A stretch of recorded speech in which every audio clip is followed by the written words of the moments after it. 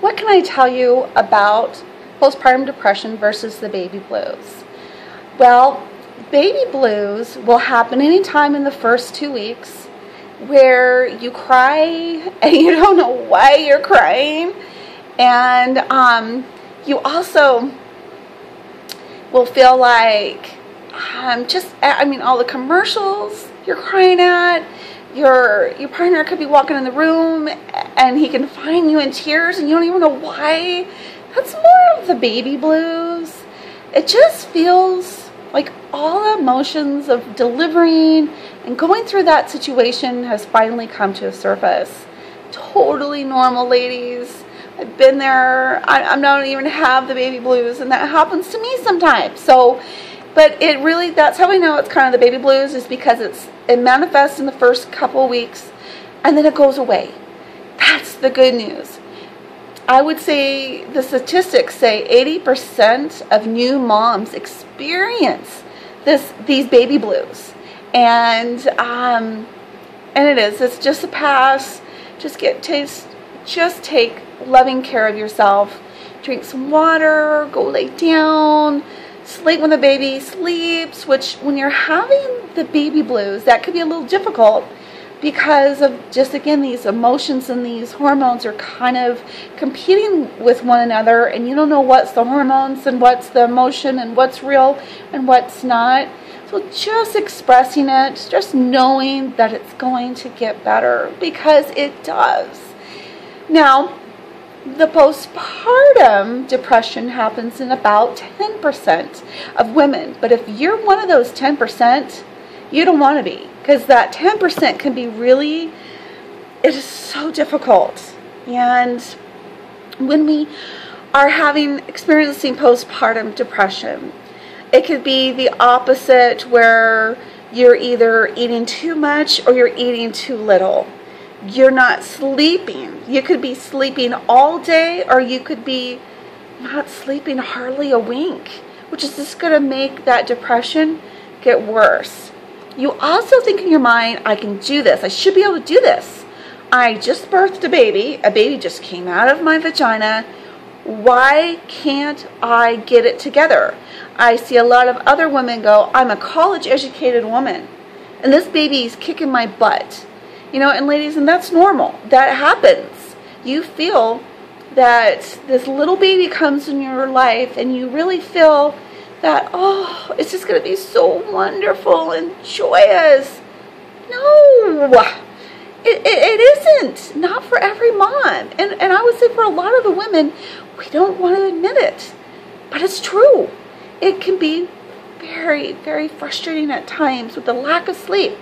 Lack of sleep is a torture, as a means of torture, and it wears on you.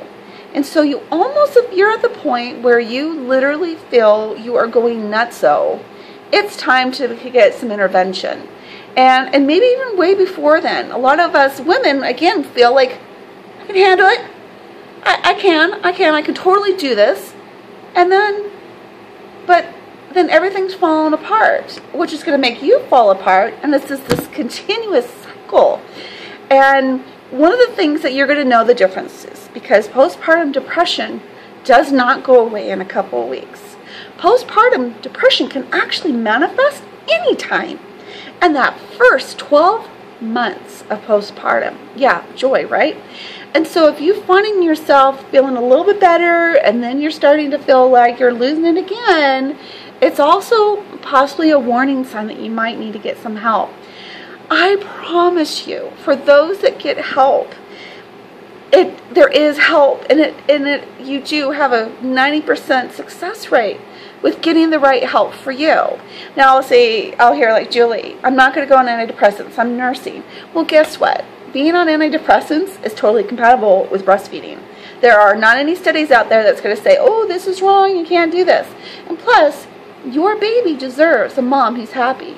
Your baby deserves for his mom or her mom to be able to take care of them. And they're going to pick up on that if your emotions are getting out of control. And sometimes the longer we go, the more it's going into biochemistry, and there is not going to be much help until we do get you on an antidepressant. And a lot of people are against that. Get over it. Your baby deserves a mom. Your husband deserves a wife.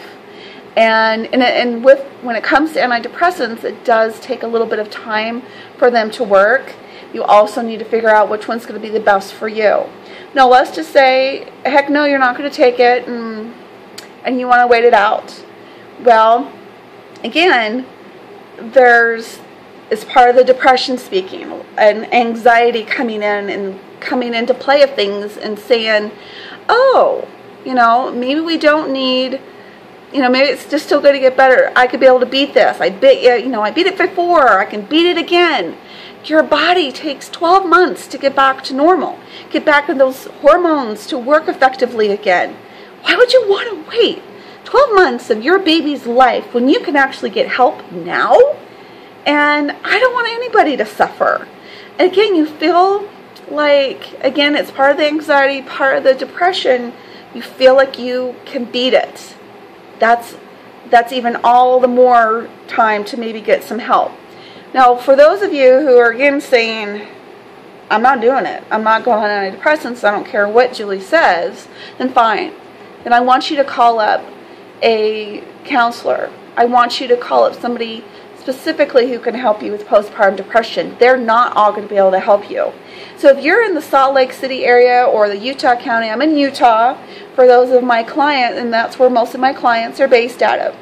The Healing Group, Kristen Hobson, Tara Tolley, down in Utah County, are with the Healing Group.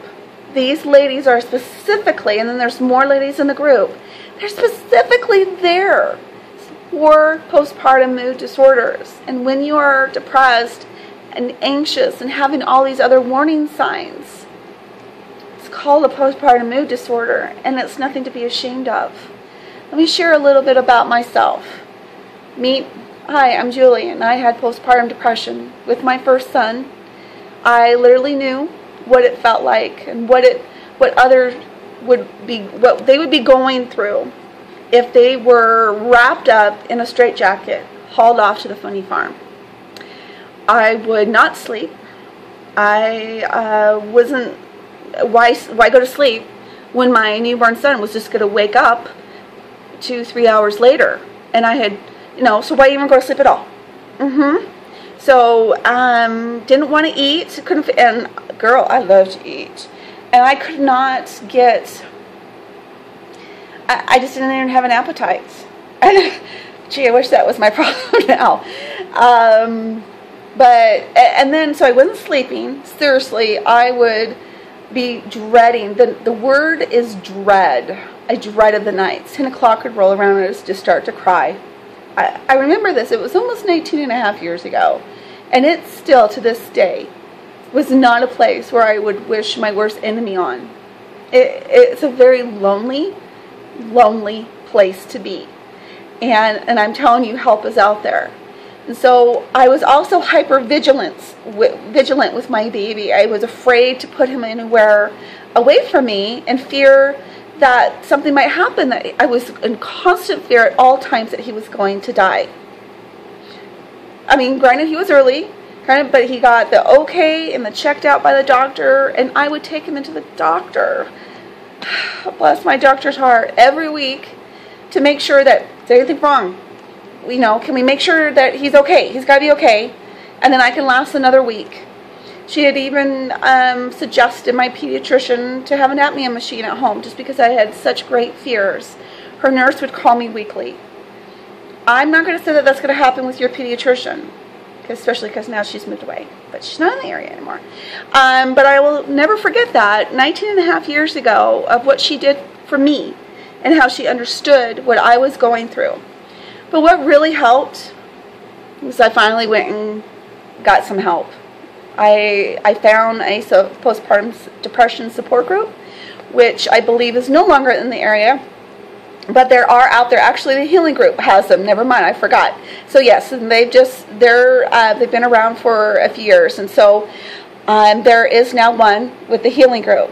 And so I encourage you also to get involved with and calling them up as well. And again, there's other groups out there, but again, the Healing Group is who I'm affiliated with, or at least not affiliated with, but who I really refer out to. And I really encourage you to do so, because I know how it feels. And I do too. I know it gets better. I know it does. I promise you, it gets better. And it does, and it will. So you can enjoy your baby. So you can enjoy your life with your husband and be a family the way you've always wanted to. Now, I know this is going a little bit longer than I wanted, but it's also a big topic that I really feel is necessary for people to know and to understand. Again, it doesn't go away as easily, and you may need to get some psychological help, as well as being on an antidepressant or something really, really natural under the care of a physician, so they can help you balance your hormones and balance your biochemistry as soon as possible. Don't waste another day feeling like you are in prison, because this depression and this anxiety puts you into that category. And then again, you feel even more crazy. I am a child, I have a bachelor's degree in family science. I was going to go into early childhood education. I was going to be a marriage and family therapist. I was going to, and I worked at a daycare. I knew all about kids. I babysat a lot. So here I am, a college-educated woman. I was 25, been married for 3 years, so things were a little stable at that time. And the baby kicked my butt.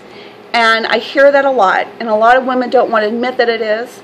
And a lot of babies who are, a lot of women who are older, and they did not expect this to happen either. Those, especially with those who really had infertility issues, and then this baby's kicking their butt. You can only imagine how they feel. So they feel like they're stupid, and they're not. It's just your crazy freaking hormones. So get some help. Call the Healing Group. If you're out of Utah and you're one of my clients, then there is somebody, I swear to you, that maybe your pediatrician or your OB is going to know, that you can go specifically to get that support. You deserve it. Motherhood is supposed to be a happy time. It usually isn't always 100% happy, but what we can do is this, and that is to get the help as soon as possible. So I pray that if you're in this situation, that things are going to get better. They will. I want you to mark my words. They will. Julie says it will get better, and I mean it. It happened for me. I didn't feel dread with the other two when I've had other pregnancies. I did not experience it.